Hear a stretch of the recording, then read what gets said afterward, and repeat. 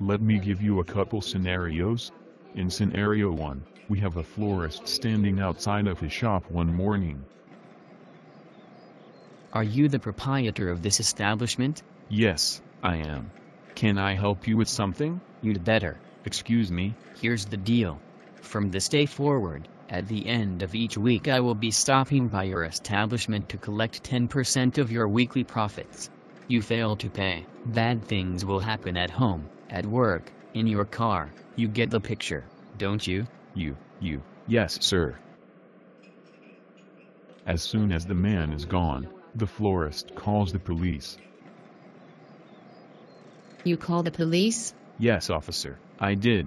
What seems to be the problem? A man stopped by about 20 minutes ago, threatening to do harm to my family if I don't give him 10% of my weekly profits. Can you give me a description of the man? Yes, he was around 6 foot 2 inches tall.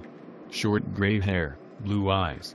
He was wearing black pants with yellow stripes on the sides, and a light blue shirt with a black tie. Okay. We will put a plainclothes officer in your store this afternoon and he will come and alias if he is an employee until Friday. We'll get this guy, I promise. Thank you, officer. Now, in scenario 2, we have a man sitting on a park bench talking to his pastor. Yes, Pastor.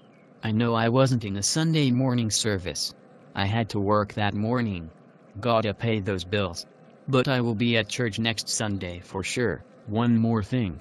Our Treasury Department shows that you have not been tithing for some time. You must give God 10% of your income, or He will cause bad things to happen at home, at work, in your car. You get the picture, don't you? Yes, sir. The fact is, if the members of the Second Man's Church would take the time to open their Bibles at home, and study every scripture, every verse, that has anything to do with tithing, they would find that God's commanded tithe was agricultural. They would find that it was required of the children of Israel. They would find that it was not to be observed in any geographical location other than the land of Canaan. They would find that the tithe was to be given to Levites, widows, orphans and strangers in Canaan. They would find that it was never commanded of Gentile nations. They would realize that the tithe was not to be imposed upon Gentile nations. They would discover that God's tithe was still agricultural in the last place it was seen as a command in the Bible.